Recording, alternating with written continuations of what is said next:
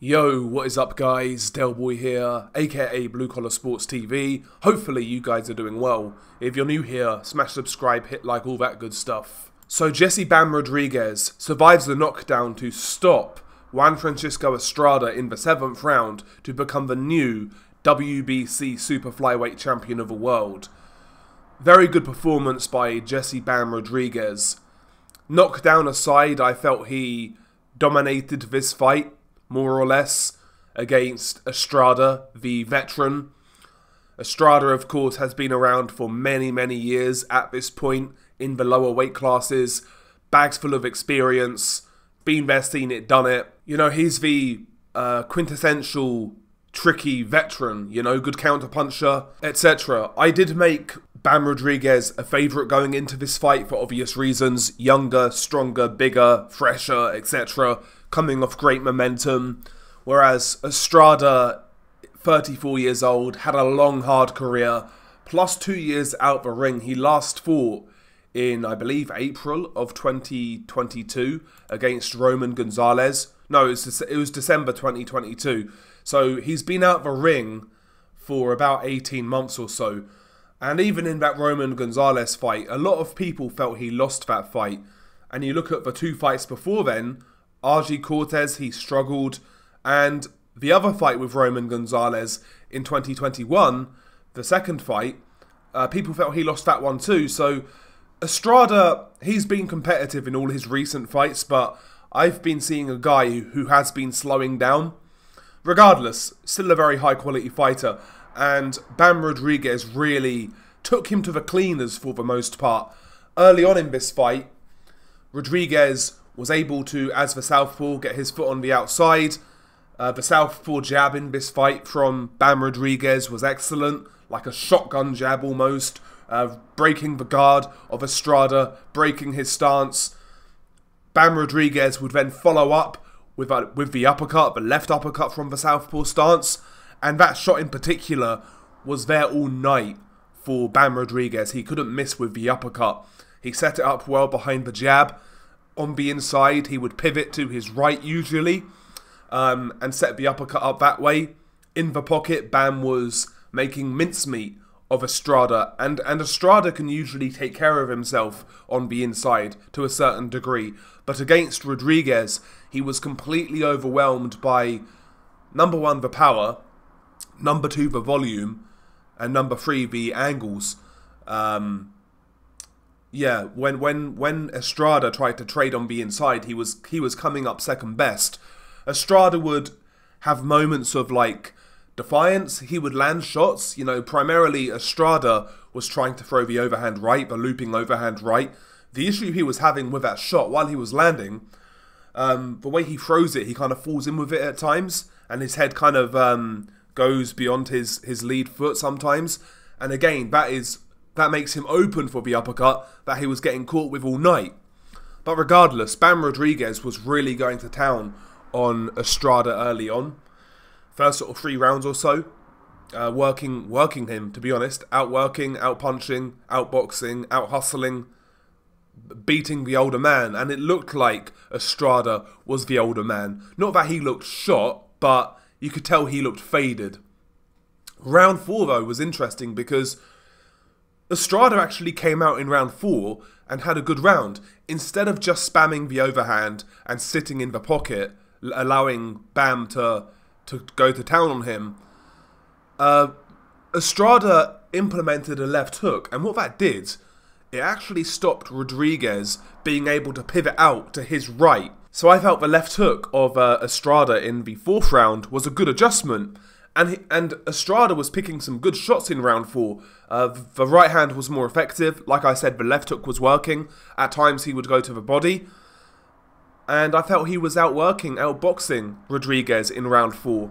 However, towards the end of the round, Jesse Rodriguez, he managed to get one of those pivot combinations off. He pivoted, he landed the uppercut, he then jabs, and then follows up with a straight left hand. It drops Estrada. Estrada's hurt quite badly. He beats the count. What I liked though from Rodriguez, while Estrada was hurt, Rodriguez tried to maintain space and look for shots to finish the fight instead of trying to force the fight. And he realised Estrada wasn't quite ready to go. So, you know, he kept on boxing. Round 5 comes along, and I actually felt Estrada still looked a little wobbly, to be honest, at the beginning of round 5. And, you know, Bam tried to, once again, apply the pressure. After that knockdown, the angles of Rodriguez, almost like Lomachenko-esque, are becoming more and more pronounced. They're becoming more prevalent in this fight. Estrada seemed to abandon the left hook that was working throughout round 4. And again, Rodriguez was able to buzzsaw Estrada on the inside, and he was really forcing him back. He was really landing hard shots, you know, just winning in every aspect. Round 6 though, Estrada actually drops Jesse Rodriguez, and it's not. It was just a careless. It was a moment of carelessness for Rodriguez. Just stood right in front of Estrada, had no defense, hands down. Lackadaisical, and yeah, Estrada measures him, jab, straight right hand, Jesse Rodriguez goes down. Wasn't hurt in the slightest. You know, as soon as he went down, you could see a smile on the face of Jesse Rodriguez. He realised he fucked up. He realised he was getting too cocky. And you saw that once he beat the count, because he won the rest of the round. He actually put it on Estrada. But still, Estrada won the round because of a knockdown. And the next round was where this fight ended, round 7. Once again, the pressure from Rodriguez was insane. Estrada was trying so hard in this fight, but, you know, he could never really get a grasp on that pressure, and he could never alleviate it. You know, although he dropped Rodriguez, he never hurt Rodriguez in this fight. So he could never really discourage Rodriguez from doing what he was doing. And, you know, he tried to fight fire with fire in round 7. Landed some good shots on Rodriguez, but he came out second best in most of these exchanges. And towards the end of a round, he tried to exchange with Jesse Rodriguez. Both guys punched with each other, but Rodriguez throws like a bolo uppercut to the body. And it just crunches. It just drops Estrada badly. Estrada can't beat the count. And Jesse Rodriguez wins by knockout. Good performance by Rodriguez. You know, we can say that Estrada was past his best, which I think he was. But still, good performance aside from round 6. Showed some very, very good tools in there offensively. Offensively, I think offensively, I think Rodriguez is one of the most entertaining fighters to watch in boxing right now.